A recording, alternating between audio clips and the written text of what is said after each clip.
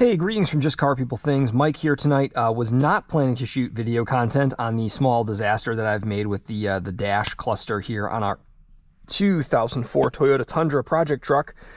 We just cleaned out the whole interior, and now here I am making it dirty again. And one thing that I managed to do was pull the dash surround out. So this is kind of an interesting note. This clips into the dash. It's got two screws in it. You got to pull those two Phillips head screws.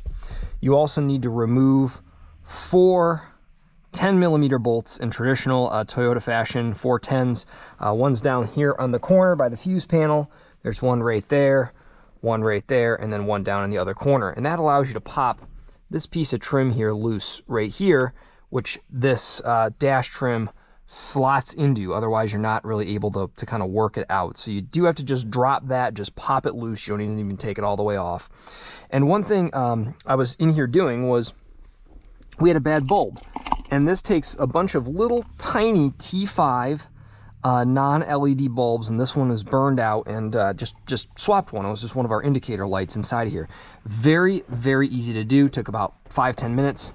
And the way they work is they just, kind of push in and screw in, and there's all these, you can see there's just a myriad of them underneath here that all power the different lighting on this little piece of plastic, basically, that is our dashboard.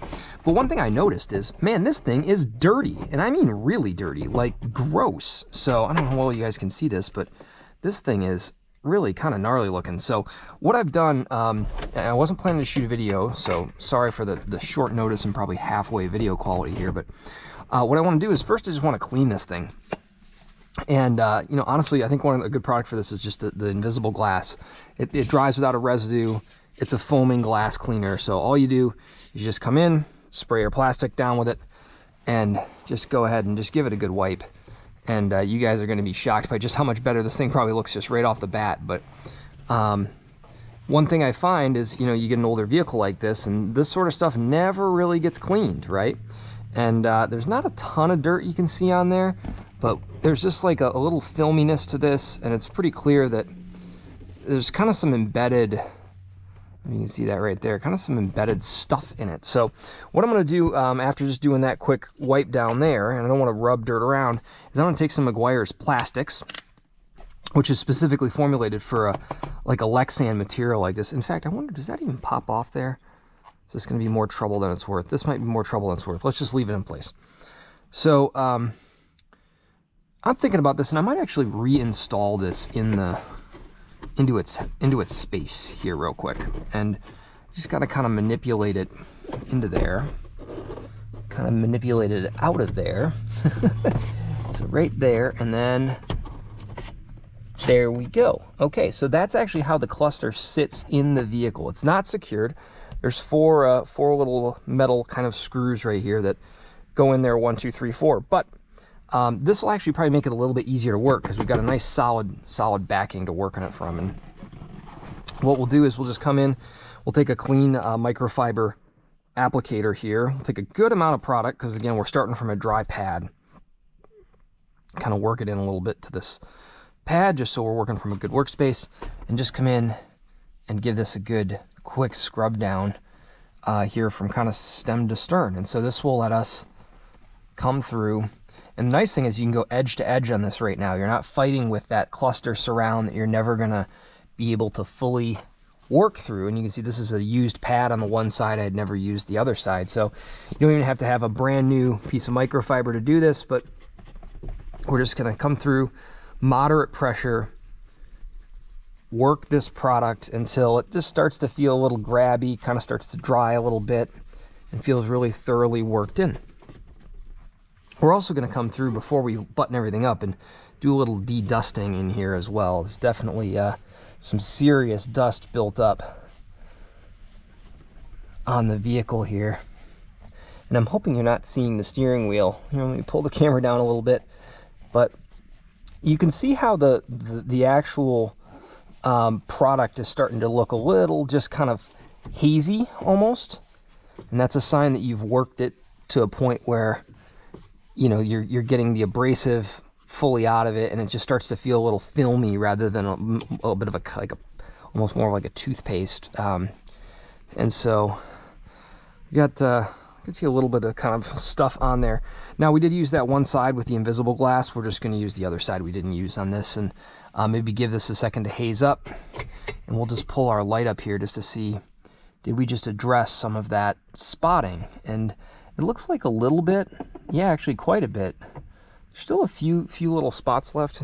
You can always come back through. This is kind of the perk of utilizing this sort of setup. You can always come back through, get a little bit more product, and take another crack at it. So no downside to just really working that. If you see some spotting in there, it's kind of an easy way to take another, whoa, hello, take another crack at that. So this looks like a little bit of baked on something or other down here. So we're good there. We'll just keep working up and down, back and forth. Last pass on this. There we go, a little more product, and you can see that that's sort of getting a little just like filmy almost, like it's almost like there's not much left there. So this is now kind of done its job. Sadly, this is probably closing in on being a throwaway. I don't usually save these, especially, I actually did the headlights. You can see the garbage we pulled off the headlights pretty well in that. But this is the other side here we just used that was clean. So let's come through and we'll set this guy down. And now that we've given that a minute to kind of haze up, we'll get the dry side of this right there. And we'll just come through and we'll wipe clean. And man, that looks brand new. Look at that. That is awesome. Wow, that looks perfect. A little residue down there, but that's awesome. And so now that we've had much more space to work, we've managed to make ourselves a really clean, near new. I mean, that's really great.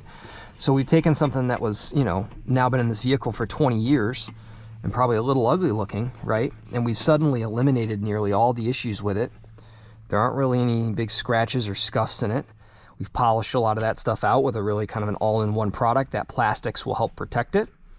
And we'll go ahead and slap this thing back together and make sure all our dash lights are still functional, and we'll be good to go from there. So appreciate you guys tuning in.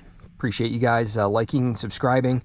This is just one of those quick DIYs. We're going to see how it turned out with our steering wheel in relation. Maybe it was not in the right spot for you to see, but that was a pretty easy fix. And again, if you own a Phillips screwdriver and a 10mm socket, I use my impact just to buzz things out a little quicker. But this is really an easy job. Yet again, proving that those folks at Toyota just really took the time to build a car that was really easy to work on, which I just can't say enough nice things about. So anyway, cheers guys, have a great night.